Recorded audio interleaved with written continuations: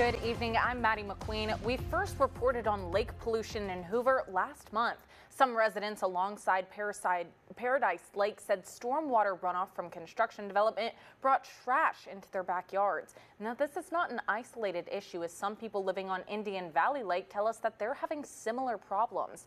CBS 42's Scott Minshaw joins us now live in the newsroom. Scott, what are some of the biggest concerns that come with this pollution?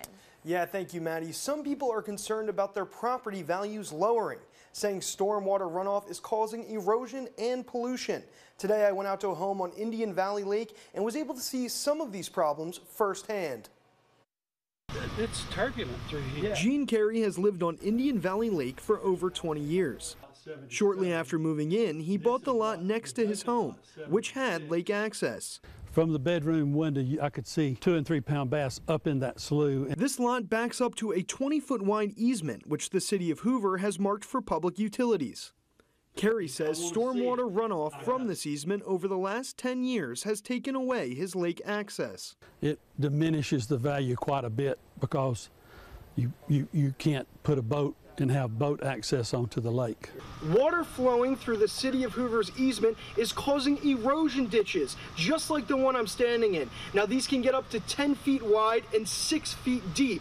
The water's also bringing trash, just like this, right into the backyards of residents. I've been busy trying to get the city involved to take the responsibility for polluting this beautiful lake. While showing us around, Carey points out the easement contains sewer lines, one of which has been exposed by erosion. Carey worries raw sewage will spill into his backyard and the Indian Valley Lake if the sewer line is broken by a rock or debris. This is a catch basin for the Cahaba River. We don't need sewer in the Cahaba River.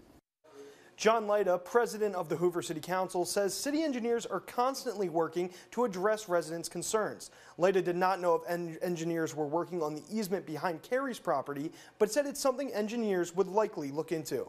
Live in the newsroom, Scott Minshaw, CBS 42 News.